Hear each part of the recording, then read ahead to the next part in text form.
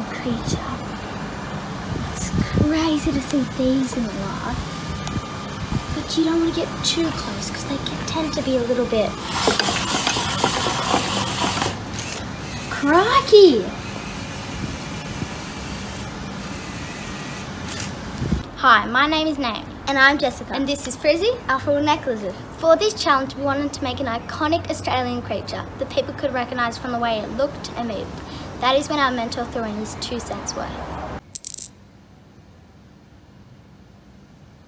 We decided to do a frilled neck lizard because we thought the frill would look amazing. Also, we could add sensors to make the robot react the same way that a real frilled neck lizard would. We think that we have done a fantastic job. We shared the designing and the building, but Jess worked on the programming, and we both worked on the video.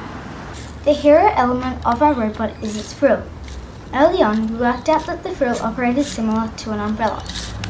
Once we worked out how to build the umbrella mechanism, we then had to work out how to get the motors to move them. Our final design uses a rack piece to slide the frill up and down, with gearing to speed up the movement. The frill was too slow at the start, so we tried many different gear combinations to get the fastest possible movement. We added an ultrasonic onto the neck of the lizard to detect objects within 15 centimeters. We coded the robot to react when a hand is placed in front. In videos, we noticed that the lizards would often open their frill and turn their heads back and forth in a threatening way. We mimic this by using a turntable that allows the neck to turn around. The legs go round and round like riding a bike, with the front and back legs going up and down at opposite times. At first we added castles to the front and back, but the robot will sometimes lose balance. To solve this, we added small wheels under the neck to provide extra stability. Frilled neck lizards walk with their heads held high to make themselves look big.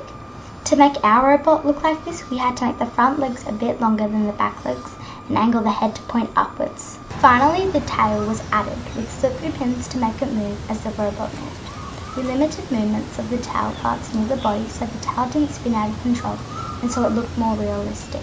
We enjoyed building with the Spike Prime kit, and we really liked the new brick and motors. We found them much easier to add into our build. My favourite part of this challenge was programming. I found programming Scratch much easier to do. My favourite part of this challenge was getting the frill to work and scaring our dog with it. Thanks for watching. I'm Naomi. And I'm Jessica. My name is Naomi. And she's Jessica.